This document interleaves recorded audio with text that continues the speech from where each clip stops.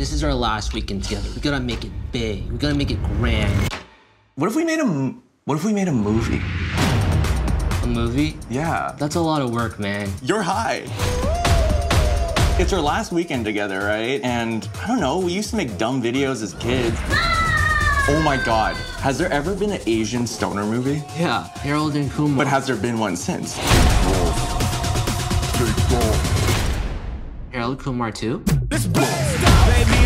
There's 4 steps to creating the perfect movie. What if we made a movie about us making a movie? But what's that movie about? That movie is about making a movie. I hate this so much. It's meta. Too high, can't bring me down. Let's go. Last thing we need is a secret. What if I was secretly gay all my life? I love it. And gay audiences have more disposable income and they go to the movies more. I don't think you're allowed to say that out loud. It's fine in the marketing world. It's time to get up. Should we put that in the trailer? Are we allowed to say that? I'm not sure. We'll have to talk to legal. But it was great. You did really good. It was really well done. Now watch it fly. Let's go. Let's get wild. Imagine if we had a celebrity cameo.